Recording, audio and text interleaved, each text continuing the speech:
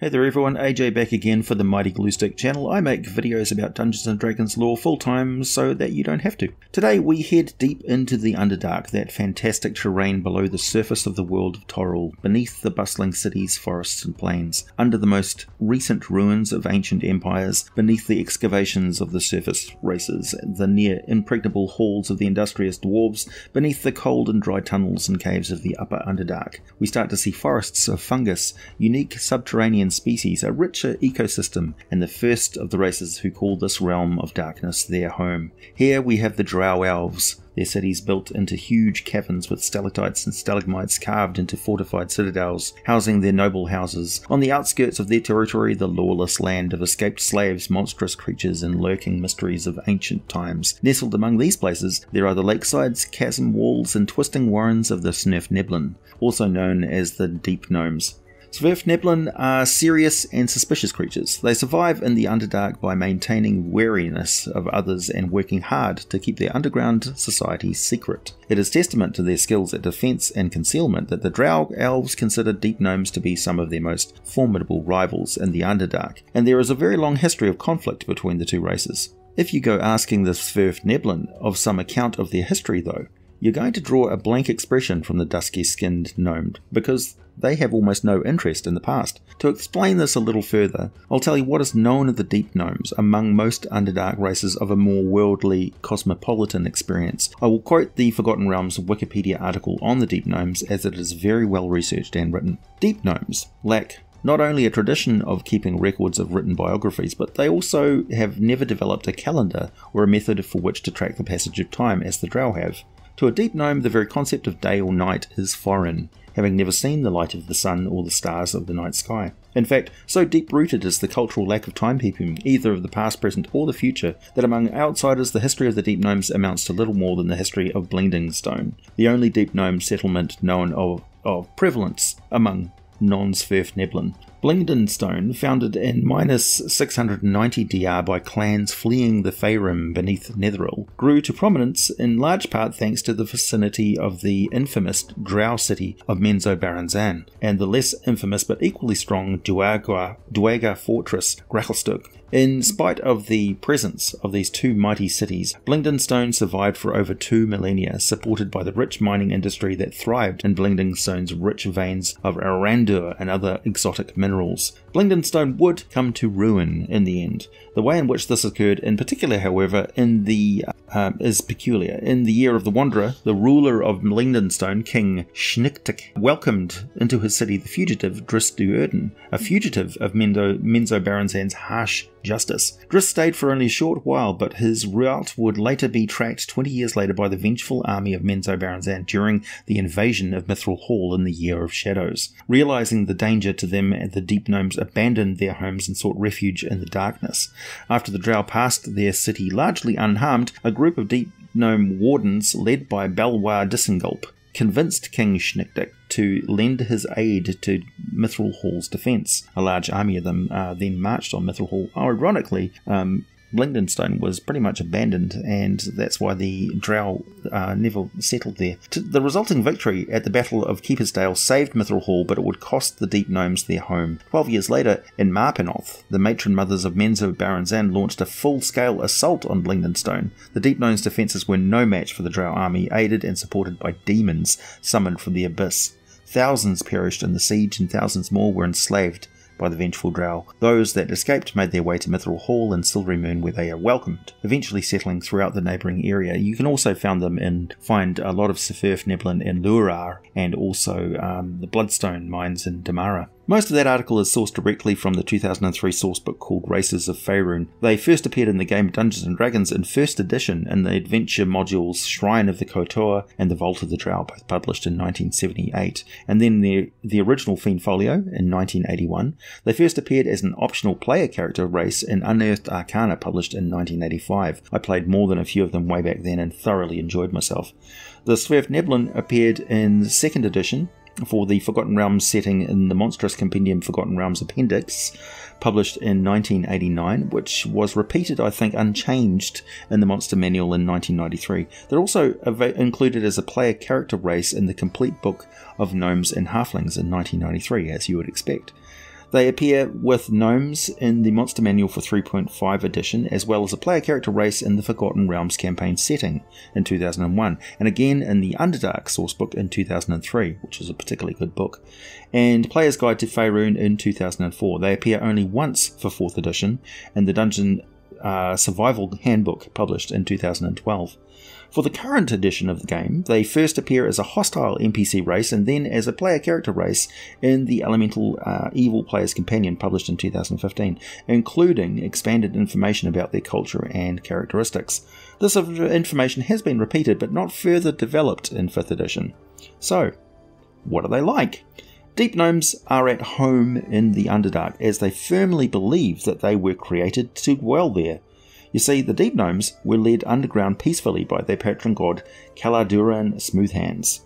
Most Svirfneblin venerate him as their own patron god, but also venerate Glittergold as the primary patron deity of all gnomes.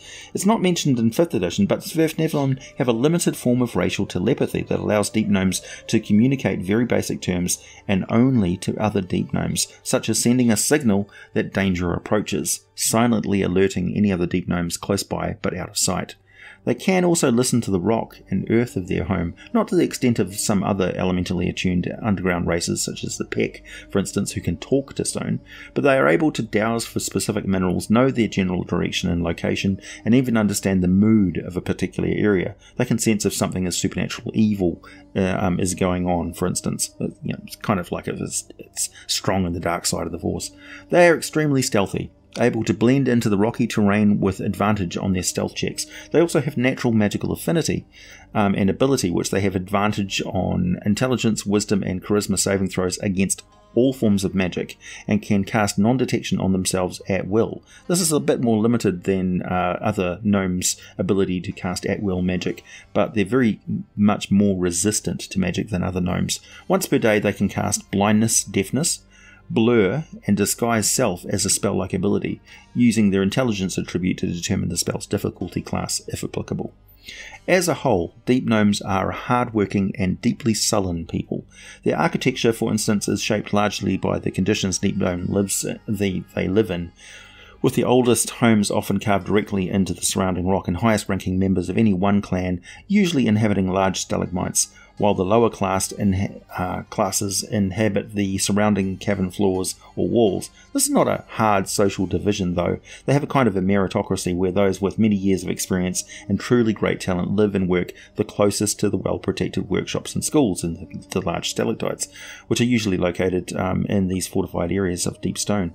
The homes of Deep Gnomes are comfortable but stark. They appreciate carvings with interesting contrasts of light and dark, but gaudy displays of colour, which they would not even be able to see most of the time, living in very dim or totally dark conditions, are alien to them. Deep Gnome cuisine is also a reflection of their livelihood, with the common staples made up of a variety of exotic fungi found only in the Underdark. Other common foodstuffs include blind fish or occasionally a deep roast made of roth, goat, or sheep. Perhaps because the fire produces unwanted light and smoke, the Deep Gnomes prefer to salt their food instead of cooking it, which makes most Svirfneblin food practically inedible to outsiders. I mean, it's basically a salt lick. For drink, most Deep Gnomes drink a salty spirit made of fermented fish, which, like Svirfneblin food, is an acquired taste. On occasion, Deep Gnomes prefer drink of a more tolerable drink called Gogondi, said to be contained in powerful ruby and grant powerful visions to those who drink it.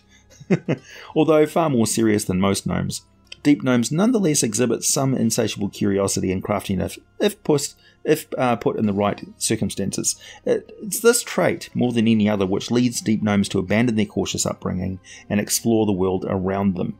Some of these wandering Deep Gnomes turn upwards, investigating the surface world from which their ancestors came. And from their perspective, it's kind of like scaling a mountain peak, because they live in relatively hot, warm conditions deep underground.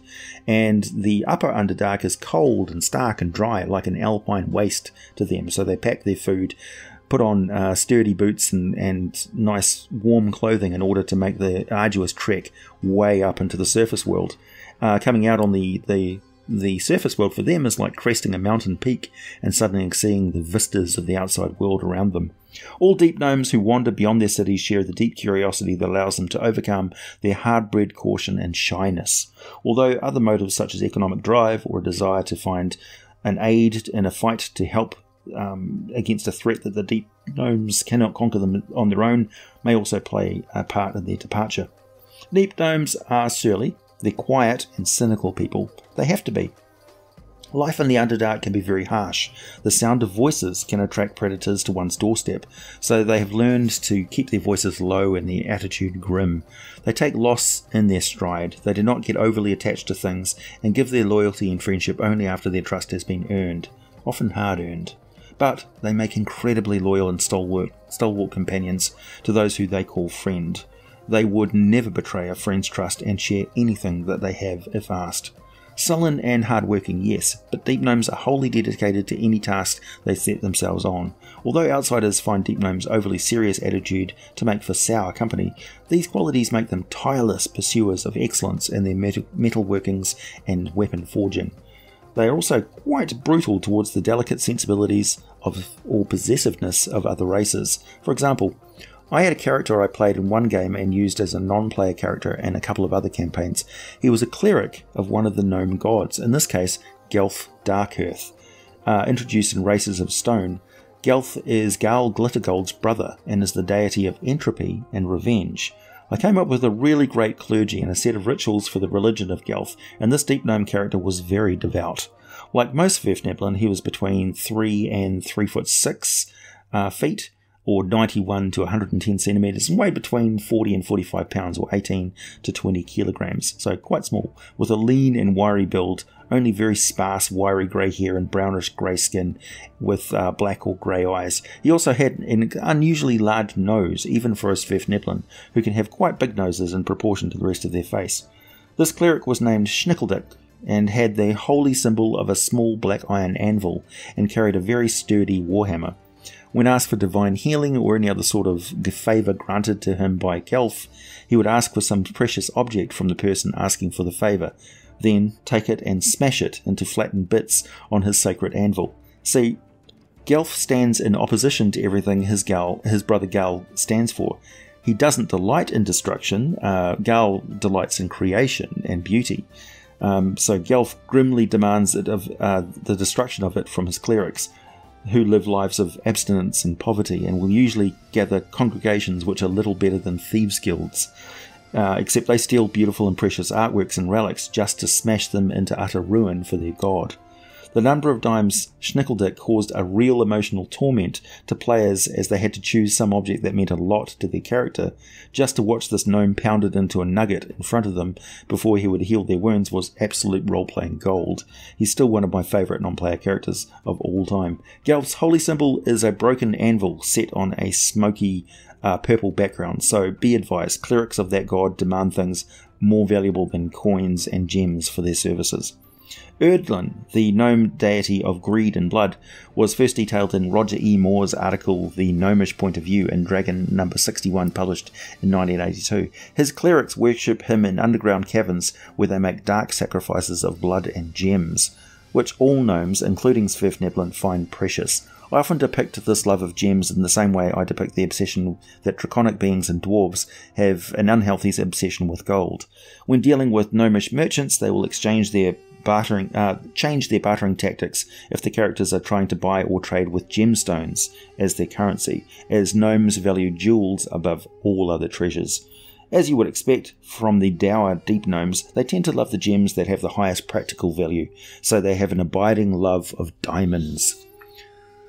Segojan Earthcaller is another gnome deity of earth and nature that the Deep Gnomes venerate. Unlike Bearvan Wildwanderer, who is a god of plants and forests of the surface world, Segojan's area of concern is the deep earth and the life within it. He's said to have given the gnomes their ability to communicate with burrowing animals, particularly mammals. His symbol is a glowing gemstone. Usually this is a finely cut gem of any type in which illusion spells have been cast to provide magical light.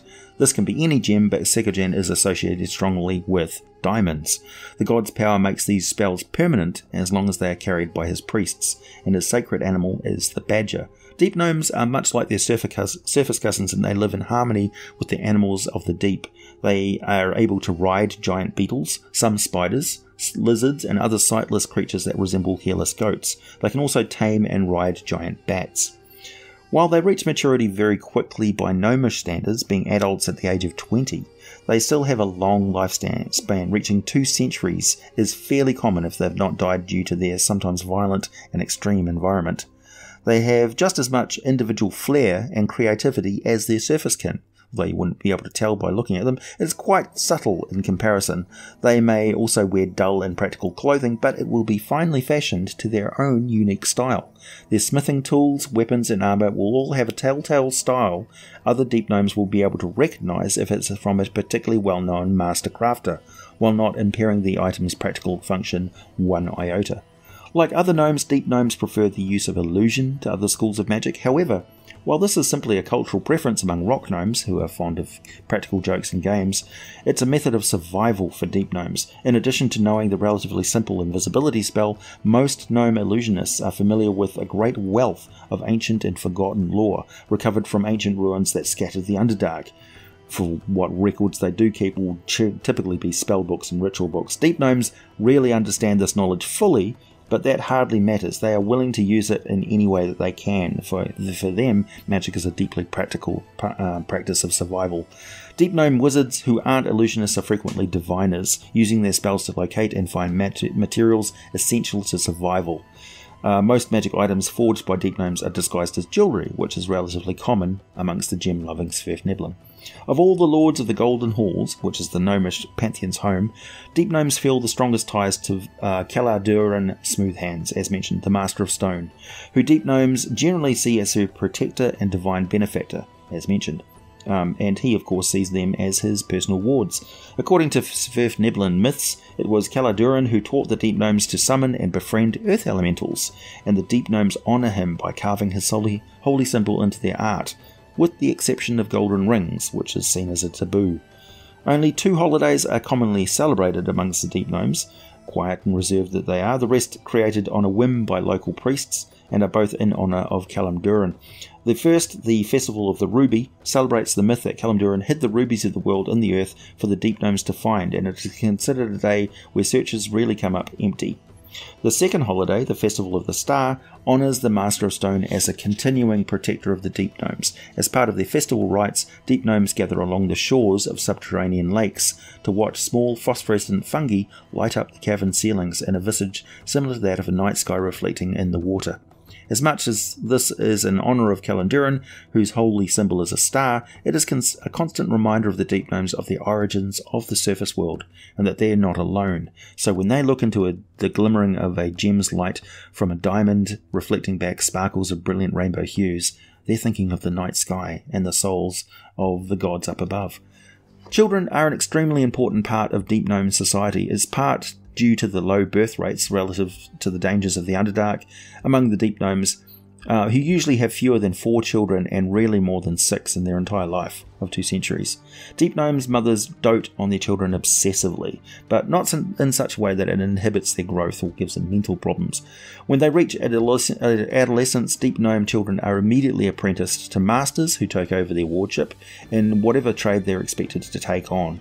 Adulthood is less defined amongst deep gnomes than among their kin, with maturity commonly agreed upon by the time at which a deep gnome starts working full time. Most gnomes, male gnomes, are miners or gem cutters, while females are masters of the home, birthing and raising children while keeping the house tidy and meals prepared. It's important to note that male and female deep gnomes are not considered unequal. Rather, males are masters outside of the home and females are masters within. What the female says about the home and hearth is law. This concept of equal labour for either sex carries on the way to the top of the Svirfneblin society, where each city is governed by a king and queen who rule as co-equals. The king is often the head of the community's mining operations and defences, while the queen is tasked with ensuring that the community has enough food and water to survive, while also handling the daily in and out bureaucracy. Significantly, the king and queen rarely are married to one another, but instead come to their positions independently, elected for life upon the death of their predecessor. Regardless of gender, there is no true conception of retirement among Deep Gnomes, who work until they are physically no longer able to work. Deep Gnomes may have a reputation as dour and evil versions of surface gnomes among surface dwellers, in part because of the evil nature of the drow and the duergar. But this is actually a race of good hearts and a deep sense of community. They prefer to keep to themselves, and this can be mistaken as being xenophobic or antisocial, but they are simply introverts who quietly ponder the wisest course of action, pay careful attention to their environment, and work away studiously at their various crafts and projects. They can be relied on to leap to the aid of their allies, even at great personal risk to themselves, and that, in the Underdark, is a very rare quality. Like, subscribe, check out my Patreon for some exclusive content and all the full scripts for these videos, buy some merchandise, wear your geek with pride, check out Patron Blades for a mighty smooth shave, and as always, thanks for listening, and I'll be back with more for you very soon.